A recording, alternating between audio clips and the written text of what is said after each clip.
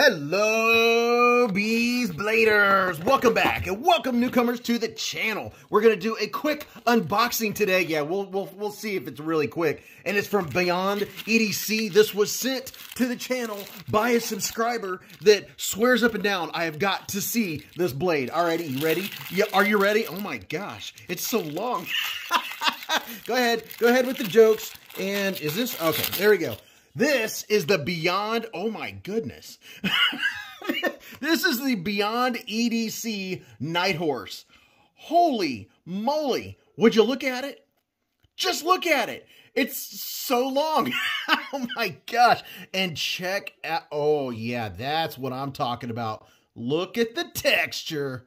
A little bit of texture vision for you. Oh, that is fantastic. Even down here. Even this small texture. Oh, yeah. Okay. All right. Nice big old thumb studs. And let's see. We will find out if this is a captive pivot. I might do a quick disassembly for you. All right. Let's see how long this blade is. Will it fit in the frame? Pow! Right in the kisser. Holy oh my Lanta.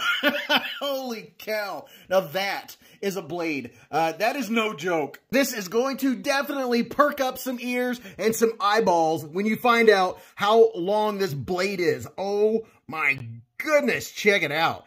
Nighthorse on that side, and on this side you have Beyond, and look at the blade steel. It's not D2. 14C28N, baby. I can definitely say I don't have any other blades in my collection that look like this. I guess officially you would call that a clip point, at least as far as I can tell. It's like it has poon, but it's an opposite poon. It's a oppa poon. Let's see how sharp it is. Will it cut? Yes, it will. Ooh, not too bad. Not too shabby. Okay, it's sliding right through. No problems whatsoever. Very nice grind from the factory. Do you have any guess how long this knife is? It is 10 inches from tip to tip. Your blade length, 4.4 inches. We're pushing 4.5 inches.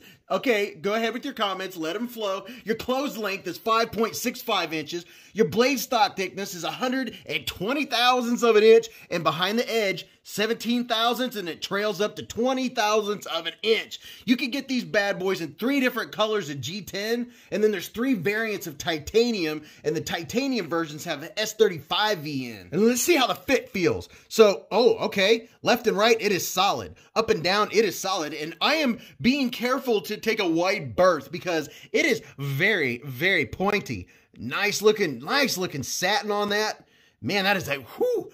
I'm telling you what, this will reach out and touch someone or open a bag of mulch or Cheerios or whatever you want. Oh man, it is smooth. So your action, it comes flying out. And speaking of, yes. Oh, we have a really good lockup. And how are we on centering? It is dead centered. So this is the kind of thumb stud you can put both fingers on and it just flies out.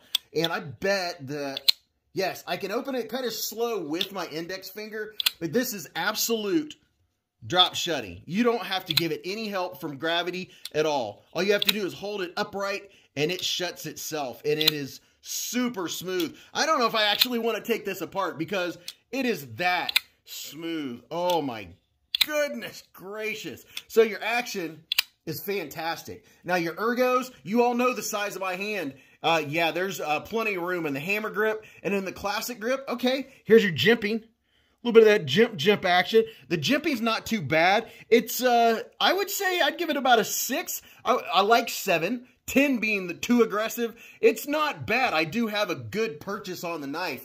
And whatever I'm going to be cutting with it, yeah, my hand's not slipping at all. That's comfortable. And then in the reverse grip, oh, okay. I have the feeling this is like a defense type knife because look how my thumb, now I see why you have all this extra handle. My thumb just naturally, I don't know anything about that, but I'm telling you, this is very comfortable. And my finger, my index finger falls right in the pocket clip. And speaking of pocket clips, let me close this pocket sword real quick. There's your pocket clip. You do have a couple mushrooms growing in the shade, and it's springy. It looks, let me see what it'll do in and out of the pocket. What's it gonna do? How is she? And I have another knife in the way. Got to make room. I always have a knife in my pocket. Yeah, so I'm not getting any issue. It's not grabbing because it is inset in the G10, so that's very nice. And look at this. You have a back spacer. It's a, what, 3/4 length back spacer. I like this look. It is nice and smooth. And then up here, you do have a little bit of jimps that, you know, I think, yes, that is adding. So if you hold it back here, you really do get locked in because the added jimping on the G10. And oh my goodness, that texture is really good. And get this, these are $29 for 14C 28N, 4.4-inch blade and a 10-inch knife. Oh my goodness. And then the back of the handle, you have some more of that jimping in the G10, which this, ooh yeah, that's good and aggressive. Not in a bad way either. So all in all, it's locking my hand into place very well. I would like a little more aggression on that. And then do we have your plunge grind ends right into the sharpened edge. But you know, $29, I think this is definitely fallen in the definitely worth it category. That is pretty sweet. I could definitely say I don't have any knife close to looking like this in the collection. And for such a large knife, it does not feel heavy. Let's get a quick weight on this bad boy. And it is 5.57. It does not feel like that at all. And I'll tell you why. It's because the length. If this was a normal length knife, it would feel heavy. But because it's spread out, it does not feel like it weighs 5.6 ounces. And you know what? I do have a curiosity. I want to know whether this is a D-shaped pivot. So we're just going to break it down real quick like. Let me get a couple T8s. Hopefully I don't need a couple T8s. Let's see what happens if I start from the clip side. And okay, that's good. That's good. So this side didn't. Let's see if this moves. Ah, ha, ha, ha, ha. Oh, look at that. Ladies and gentlemen, we have a D-shaped pivot. That's all I wanted to know right there. Like this, it doesn't get any smoother than this. It's coming absolute drop shutty. Plus you have all that blade that's helping it drop. So yeah, it is super smooth. And look at that. It's centered. It is, oh yeah, this is a pretty cool one.